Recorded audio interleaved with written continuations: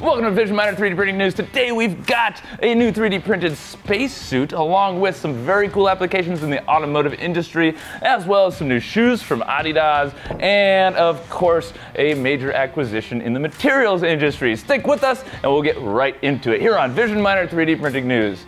Okay, so getting right into it, we've got researchers from the University of North Dakota have been awarded a $750,000 grant from NASA to develop a 3D printed spacesuit, which they're nicknaming the NDX-3. So working alongside the Marshall, Johnson, and Kennedy Space Centers, the NDX-3 is going to be fabricated using a combination of flexible polymers. So far, all pressure and spacesuits have been built by using traditional sewing techniques, explains Leon, the professor over at the University of North Dakota. They take literally thousands of hours and very skilled sewing artisans to build one spacesuit, and they're also very fragile. So by 3D printing the suits, obviously they can save some time and money and make it a little bit more efficient.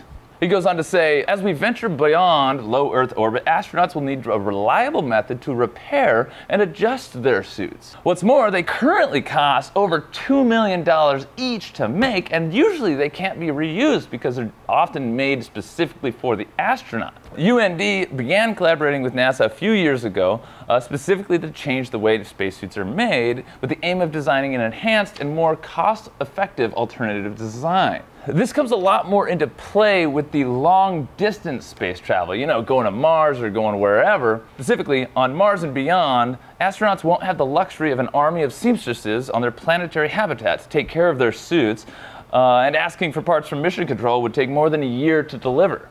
Another cool detail is the potential aerospace applications of chainmail-like 3D printed materials.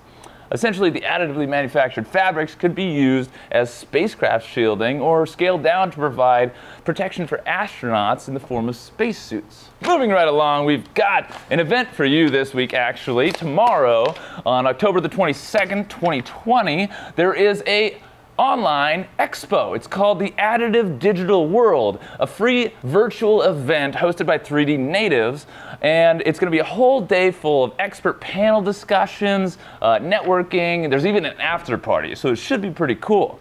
It starts around 5 a.m. Pacific time or 8 a.m. Eastern time. That means I'll be drinking a lot of coffee if I manage to sleep the night before, but it's really great, you know.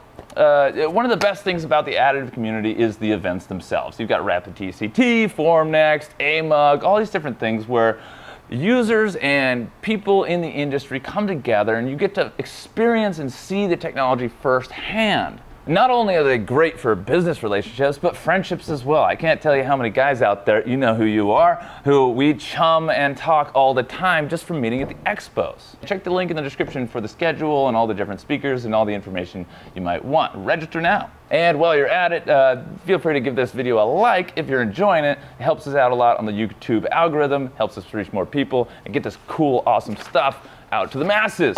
Moving right along, we've got more from 3D natives, specifically a broad review of the most innovative 3D printing applications in automotive. So we're going to go straight down the list here. We got some really cool stuff that you've probably seen and some stuff you might not have. Audi is using polyjet machines to prototype production parts like wheel covers, grills, door handles, and even light enclosures. BMW even opened their own additive manufacturing center with the aim of improving production and prototyping. There are actually 3D printed parts in the i8 Roadster. Bugatti obviously has 3D printed its brake calipers. Years ago they turned to additive manufacturing titanium to make their calipers lighter, and they ended up with a 40% reduction in weight in the front of the caliper. They claim it's also the largest caliper for a sports car, with 8 titanium pistons on each caliper in the front and 6 in the back. Ferrari has used titanium printing to design the pistons on one of its engines, creating a much more complex, more resistant, and lighter part, thanks in particular to topological optimization. Ford made an aluminum air intake manifold and partners with several different companies to create everything from lug nuts to production tooling and really cool stuff. General Motors is actually 3D printing their seat supports. Lamborghini uses additive to personalize their Scion Roadster. McLaren and its 720S model have an aftermarket option which uses 3D printed body parts specifically for the aerodynamics. Mercedes 3D prints metal parts for its trucks, making them more resistant to heat and chemicals, while also making it easier for them to produce small batches of parts. There's even a 3D printed tire from Michelin. The design is really cool, but what else is different? It's absolutely puncture proof. There's no air in it, so it'll never get a flat. Well, I mean, never say never, right? But that's freaking cool. Check that out. Mini makes custom car components to personalize per customer various body parts and interior parts.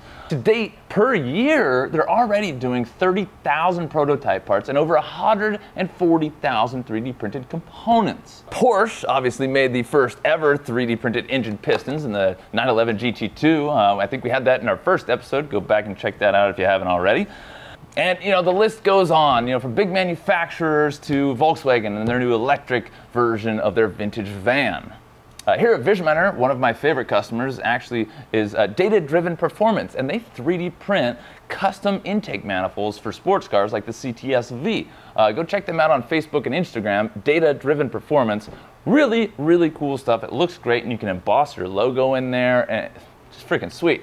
There's a lot of people who say 3D printing isn't used in real industry yet. Well, I mean, clearly it is. And if you haven't already, head down to that subscribe button if you want to hear more stuff like this. We're coming out every week with new news, and it's a good time. Moving right along, we've got the Futurecraft STRUNG from Adidas, or Adidas, or however the heck you pronounce that thing. It basically combines additive manufacturing and textile manufacturing. They're using a one-of-a-kind manufacturing process that allows the athlete's data to be used. And then they position each fiber in the shoe with maximum precision. The STRUNG is going to be launched in the first part of 2022, and it's going to target the runner profile. So the upper part of the shoe actually wraps the foot like a lightweight seamless shell, and it's made with minimal material waste. Designed with maximum precision to ensure a targeted fit and the right support, it always keeps the foot in the correct position thanks to the strategic positioning of the most robust red threads in the heel area, the central part, and the toe.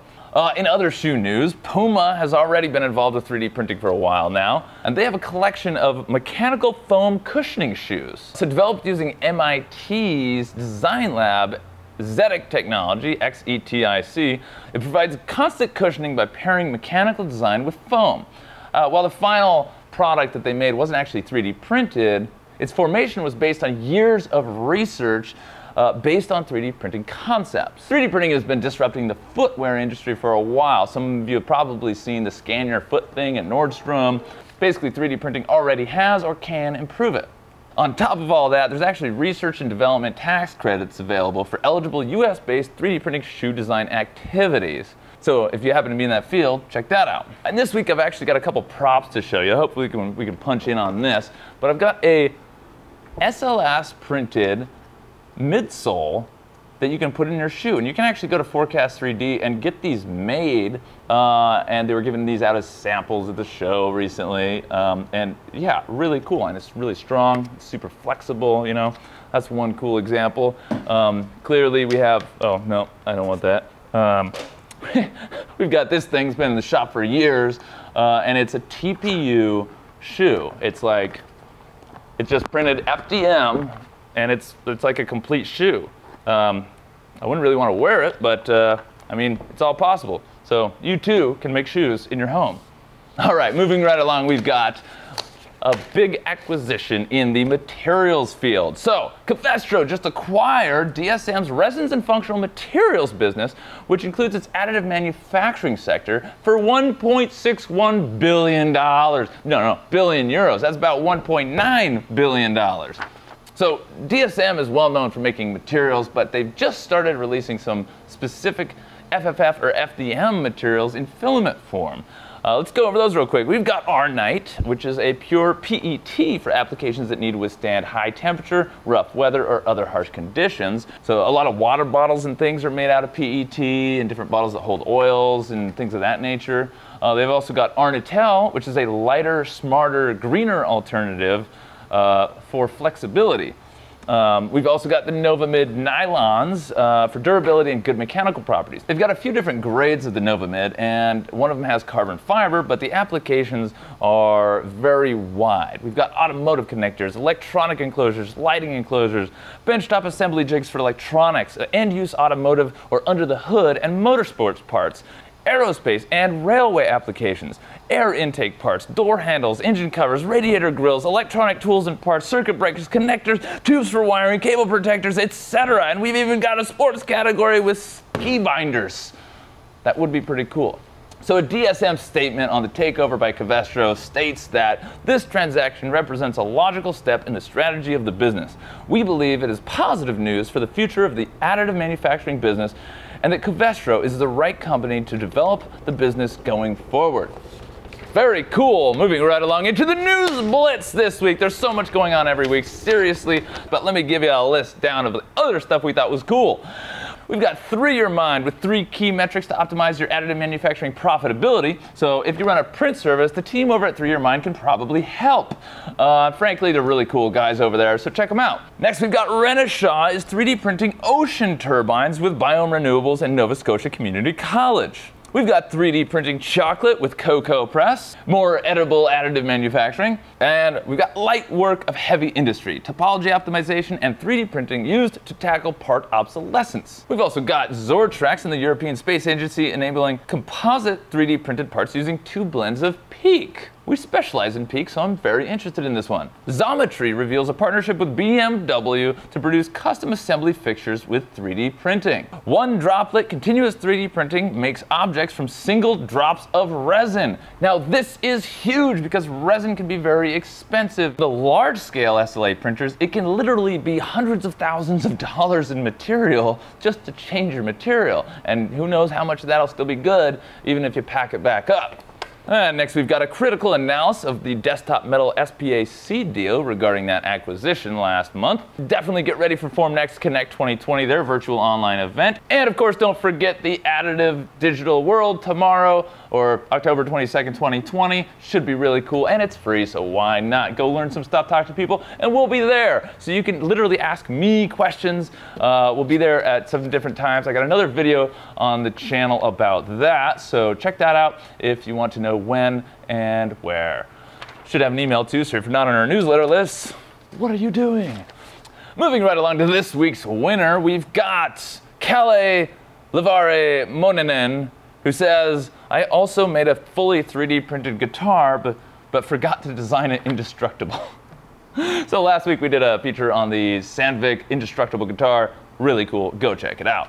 All right, so this week we actually want to feature some of you from the community in there. So if you have a 3D printer and you're printing cool stuff, send in some pictures to contact@visionminer.com and put 3D printing news community print in the subject line, and you'll be entered for a chance to be featured in next week's thing. So if you run a business or something like that and you made some cool parts, dude, send in your stuff and we'll feature you and talk about the application. Should be really cool. Definitely send that in. Anyway, if you're into that, check it out. Otherwise, I hope you enjoyed this video. Thanks for watching. Have a positive rest of your day, and I'll see you on the next one.